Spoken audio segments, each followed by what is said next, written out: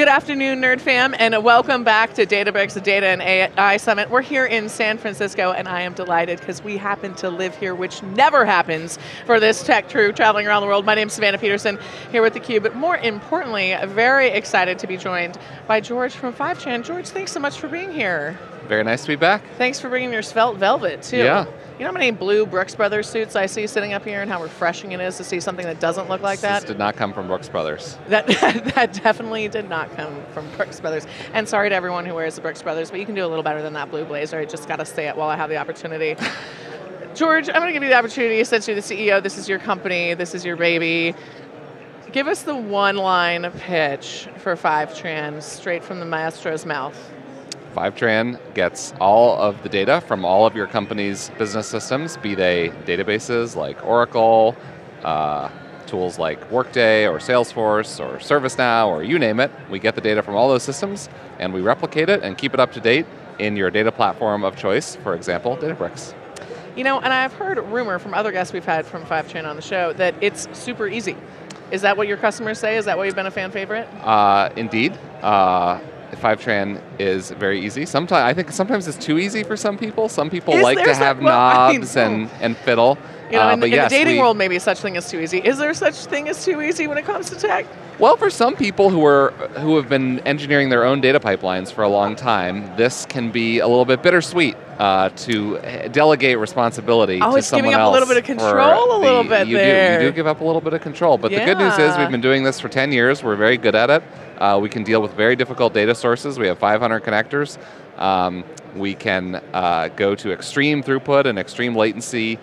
We can adapt to change, and we make it all very easy to use. And for most people, that is a good proposition. I like it. So, I'm no super expert, but pretty plugged into the pulse here. Databricks made some announcements this morning that could be very much interpreted as a little bit competitive with you.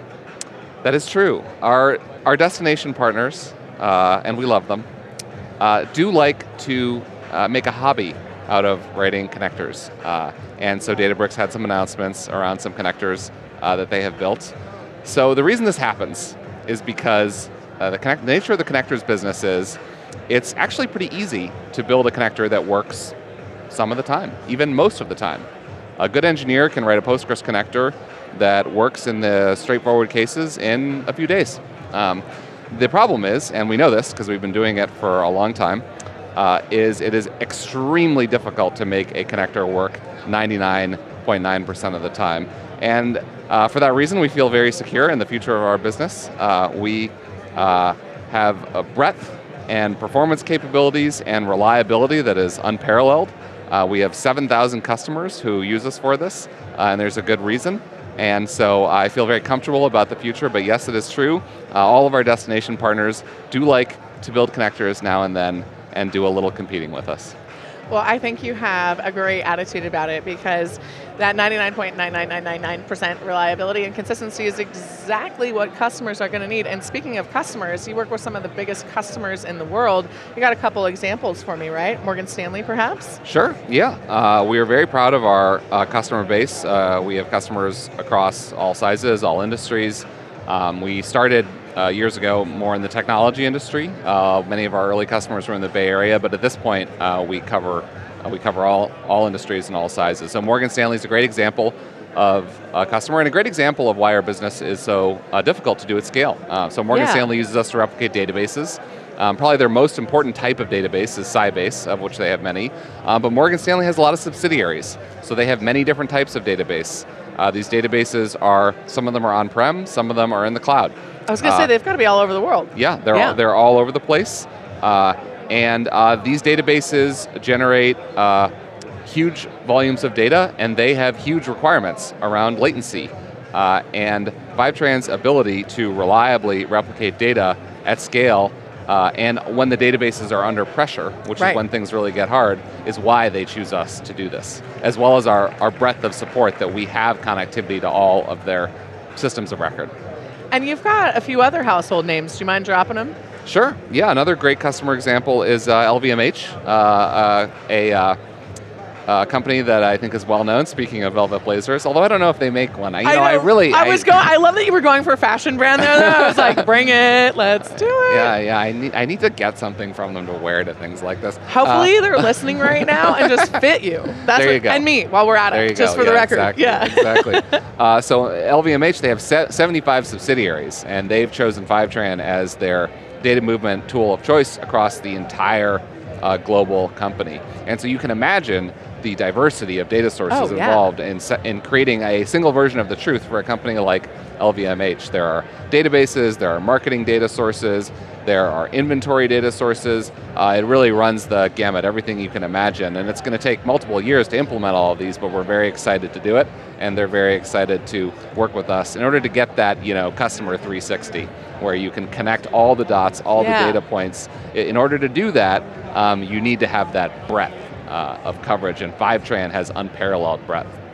I love that, and I think what you're talking about is as an end consumer of their product offerings and their retail, it will be able to have that hyper-customized experience that we've always kind of been dreaming of when it comes to our fashion or our fit or whatever our luxury goods might be. Absolutely. It's funny, yesterday I happened to buy a new tennis shirt at Vori, and I was trying to use the checkout process to explain to my boyfriend the concept of master data management and how this works. Like, well, this company will probably want to figure out that I'm the same George Fraser as the one who bought something online, and how does that all work behind the scenes? So. Okay, I adore that. You're at the POS system, giving just a quick little hyper-customization AI chit-chat to your boyfriend. That's the reality, though. And maybe we'll get rewarded or prompted with something really cool there, or who knows, or at least they'll know our shopping patterns to a really minute degree, which may or may not be a good thing for our wallets throughout the course of that experience. I'm curious, when it comes to, so you talked a lot about how, that is a really broad scale implementation. I was going to ask how long it takes. You mentioned a couple years to fully roll out, which makes perfect sense given the number of systems that you're integrating here. Yeah. What are some of the short-term value realization that these customers will have on the front end of starting this journey to help momentum stay through all that? Well, one of the great things about Fivetran is because it is so automated, and because our approach to data replication is really mirroring. We create a mirror image of all of your systems of record inside your data platform, as though the data just lives there. And that means that you can very quickly set up a lot of different systems, get a lot of data into your central repository, even without having to know exactly what you're bringing in. And you can start with your most important question, whatever that is for you as a business. So for a technology startup, it might be about funnel optimization. For a consumer packaged goods company like Procter & Gamble, it's about inventory management and making sure that the right goods are in the right warehouses. Right. So there's a nice iterative element of implementing Fivetran. The total implementation may never end because the business is always changing, but you can really start with your most important question and then go from there, rather than do some massive enterprise data management single schema project, which by the time it finishes, the whole business will be completely different and it will be unusable. And everyone's exhausted and isn't sure the tool is actually going to solve everyone's any already real left problem. for other jobs at that point. Right. I can just see those meetings. We've all been in them as consultants or as outside forces. It's brutal. Do you feel like and maybe this is obvious, maybe it's not, do you feel like large enterprise know what their most important question is, or is that a little bit of a competing challenge across different business units? Well, if it's a large enterprise, they're not going to have one most important question, but you can start with the first batch of key questions. And sometimes they do. I think of like Geico, for example, as a customer, and their most important question is the effectiveness of their ad spend, hour by hour, even minute by minute during things like the Super Bowl. So there is an example of a big company which very clearly has one most important question. I kind of like when it's that simplified and you can really see if you're toggling it. Obviously a million of complex things going on there, but it's cool to think about. All right, I'm going to shift gears, and this is a little bit of a stretch of a question, but you got to roll with me because I think your company background is really interesting, especially living here in the Silicon Valley. A lot of very similar founder stories sometimes. I've been here for too long, I'm clearly a little jaded. Lots of talks about lakes today and announcements about lakes. It turns out that you and your co-founder Taylor's family met over 100 years ago building lake cabins. All right, stay with me, audience. I know you think I'm nuts right now, but I promise that we're going for something. I think that's rather serendipitous. serendipitous given the conversation. But I got to ask, and because I've done business with friends, and I'll keep my opinion out of this, would you recommend starting a company with a friend like that? You know, it's interesting. Way back when we started the company, some people warned me about starting businesses with friends, and they told me it was a bad idea. It has worked out really well for us. I mean, clearly you're sitting here right now, so it's a good sign. I think we've worked incredibly well together. My co-founder and I are very different, and I think that helps. I agree. And it has really been, a great part of my life working with him to build this company together. So for me, it's been and I think for him as well, it's been fantastic. Your mileage may vary. Well, no, I think that's great, and it's actually really heartwarming to hear. You know, there's a lot of AI founders out there, most of them concentrated right here in the Silicon Valley in our backyard. What would be your advice to those who are early on the founder journey? You've been in it for over a decade, so you've seen some of the ups and downs of this hype cycle. What's your advice to the young founders today? Well, if you're like we were, and you're founders without a pedigree, you have to claw your way up from zero, and you will have no credibility with anyone, and you have got to find a problem that somebody needs solved so badly that they will buy a solution from, this tiny company started by two people not from the industry with no credentials, and you need to be very real about that if you're that kind of founder. About you've got to find something that for some segment of the market is so discontinuous that it will get you from 0 to 1. It's a little different, if you're like Databricks and you're coming out of a famous lab at a university, or if you're like Snowflake and you're started by people with a long pedigree in the industry. They play a little bit of a different game. But you asked about a lot of these startup founders today are people like I was with no pedigree, and you have a very specific challenge you have to solve when you're in that situation. It's know your niche and know it to the tiniest little note of that niche. The key, though, is that niche needs to be the beginning of something that grows very big. Otherwise, you will have a very small company. And for Fivetran, that initial... I was just going to ask. That initial niche was people who prioritize time to value above everything else. Because Fivetran is so automated, you really can set up a full-fledged data warehouse in an hour with Fivetran if your data sets are not too big. That's awesome. For some very small companies, technology startups in the Bay Area, that was a real thing that they wanted to do. They wanted it up and running today. Yeah. And they would have maybe one person who was doing everything from, managing the platform to delivering reports to the executive team. And so our extraordinary degree of automation was what was so discontinuous about us. Yeah. And now as the years have gone on, we sell to all kinds of companies. We have other properties like our performance and our reliability that we've developed over time. The automation is still very valuable, though. It's valuable in a slightly different way at big companies. For small companies, the reason automation is so valuable is because it's so fast to set up. Big companies, fast to set up is nice, but is not actually that important for them. It's what automation does for big companies is it makes Fivetran very easy to maintain. Maintenance is the nightmare at big companies. No headaches once we're on. Yeah, once you're on, it's very set it and forget it, and people at big companies love that about us. But we started in a niche, which is like weird people who want to have a data warehouse set up tonight. That was kind of Fivetran's original customer base, and then we grew out from there. I love that. Where are you going to grow out now that you're at 7,000 customers? Where are you going to blossom to from here then? Data replication is a huge business. It's kind of a hidden business. It's like plumbing. People don't tend to talk about it. It's not the thing that sexy people dinner tend to bring up. It's not. Although you're doing it at the POS moment buying clothes. There you go. Yeah. I try to connect it to the real world. Yeah.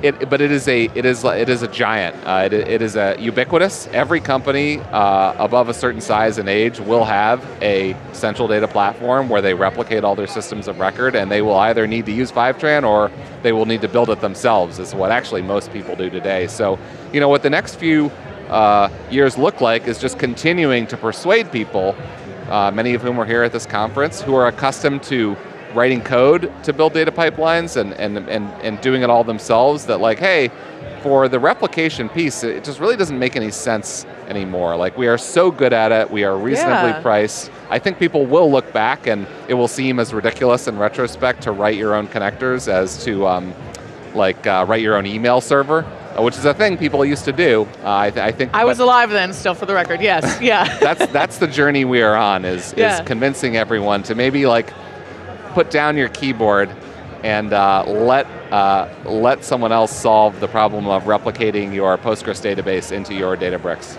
I love that. Put down the keyboard. I'm ready to be done with my keyboard. You all ready to be done with your keyboard? I'm looking at the production guys. Yeah, I think they're definitely ready to be done with their keyboards over there.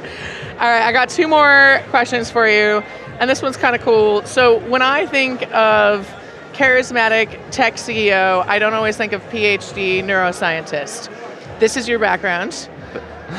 How did you make the leap from studying that to knowing you wanted to be an entrepreneur? You talk about being a no pedigree or a non-pedigree founder. You're clearly an educated founder, but there must have been some sort of pivot that catalyzed you to want to come do this. It is true. Before I was a tech CEO, I was a scientist, and that was it was a different chapter of my life. I loved the work I did when I was a scientist. I'm very proud of it. I think I contributed in a small way to the enterprise of science, which is the most important thing I think that humanity does. I decided not to stay in academia, and I joined a biotech company after graduate school, started by 2 college friends actually, and I was there for a couple years, and I had the idea of entrepreneurship going way back to being a kid. I had sort of set it aside and taken a different path for 8 years, but then I ultimately decided to go back to that. I joked that I wasn't brave enough to start a biotech company, so I started a software company. And there was a process of evolution. Data integration was not our original idea,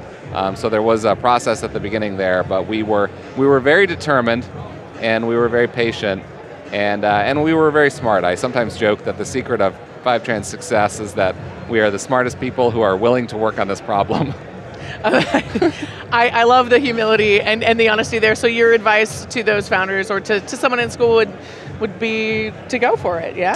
I mean, I think there's absolutely nothing wrong in changing careers. I think sometimes people think that their whole life journey has to make sense. Everything has to be leading into the next thing, and it absolutely does not. And you're not too old to change direction. And the people who have been doing it for 10 years, experience is less valuable than people think. You can catch up. Oh, I love that. No, all right, final question for you, just so that we can use the highlight before we have you on the show next time. We'll call it a year from now. It doesn't have to be this show. We'll see. I suspect we'll see you before then. But what do you hope to be able to say a year from now that you can't quite say today? I hope that our data lake offering is 10 times bigger than it is today. It's one of our fastest growing platforms, and there's a lot of talk about data lakes right now, including at this conference. One of the really cool things about data lakes is that you can build a truly vendor neutral data lake and still use the platforms you love, like Databricks, but you can control your data to an even higher degree, and Fivetran can help you do that, and it's growing really well, and I hope a year from now it'll be 10 times bigger than it is today. Awesome, and then we've got some custom fits from your fabulous customers, perhaps. Exactly. Yeah, for lucky. George, thank you so much for this. This was absolutely fantastic. I loved it. We covered everything from the future to fashion, and we can't wait to have you back on theCUBE. Very nice to be with you. Yeah, and thank all of you for tuning in, wherever you might be on this beautiful rock. We're in San Francisco, California, at Databricks Data and AI Summit. My name's Savannah Peterson. You're watching theCUBE, the leading source for enterprise tech news.